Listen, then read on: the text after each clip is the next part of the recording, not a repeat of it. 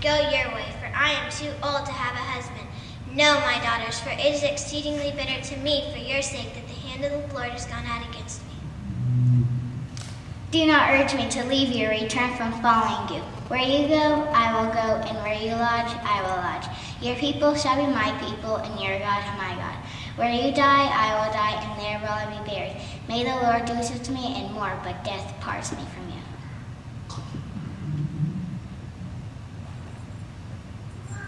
Who had Obed, who had Jesse? Jesse, he had David, who we know as king. You come to me with a sword, a spear, and a javelin, but I come to you in the name of the Lord of hosts, the God of the armies of Israel, whom you have defied. This day the Lord will give you into my hand, and I will strike you down and cut off your head. And the dead bodies of the hosts of the Philistines this day will go to the birds of the heavens and to the wild beasts of the earth, that all the earth may know that there is a God in Israel, and all this assembly may know that the Lord saves not with sword and spear, for the battle is the Lord's, and he will give you into our hand.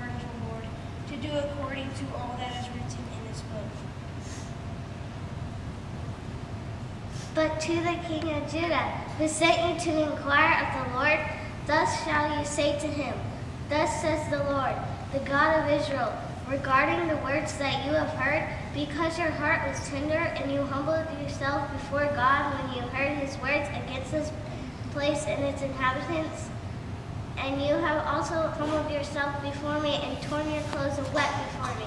I also have heard you, declares the Lord.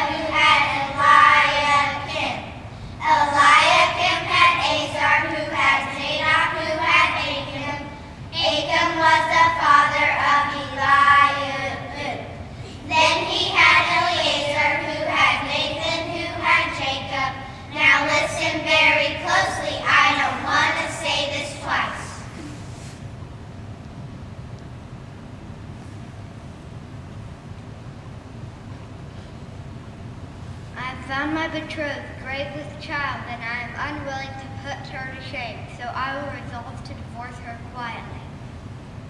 Joseph, son of David, do not fear to take Mary as your wife, for that which is conceived in her is from the Holy Ghost. She will bear a son, and you shall call his name Jesus, for he will save his people from their sins. My soul magnifies the Lord, and my spirit rejoices in God my Savior. For he has looked on the humble estate of his servant. For behold, now in all generations will call me blessed. It is he who is mighty has done great things for me, and mercy is for those who fear him from generation to generation.